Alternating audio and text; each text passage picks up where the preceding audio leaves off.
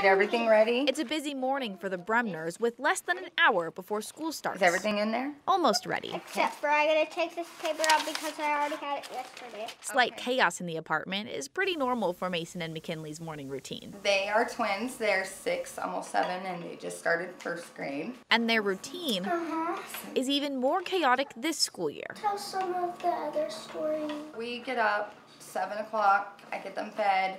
Send him upstairs around 8:30. Parents in the apartment complex have been scrambling to find their kids rides to school after Central Valley School District canceled their bus route. Some of us were notified September 4th through via email. Some parents were not. And school started September 8th. CVSD says they live within the 1-mile straight line walking radius of Green Acres Elementary. Once you add the twists and turns of the streets, it comes out to a 1.3-mile walk. They're 6, and there's no way. I don't even let them outside in our grass area to play by themselves, let alone walk to school by themselves. Plus, Brandy says the walk is dangerous. We live right off Sprague.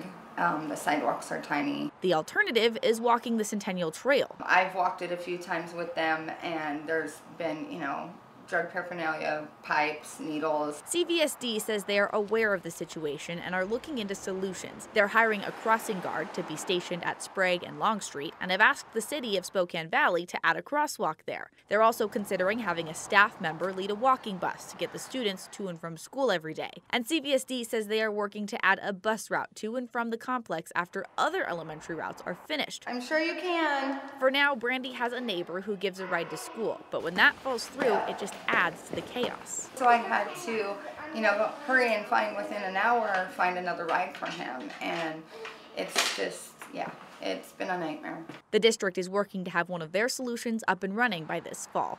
In Spokane, Nicole Hernandez, KREM 2 News.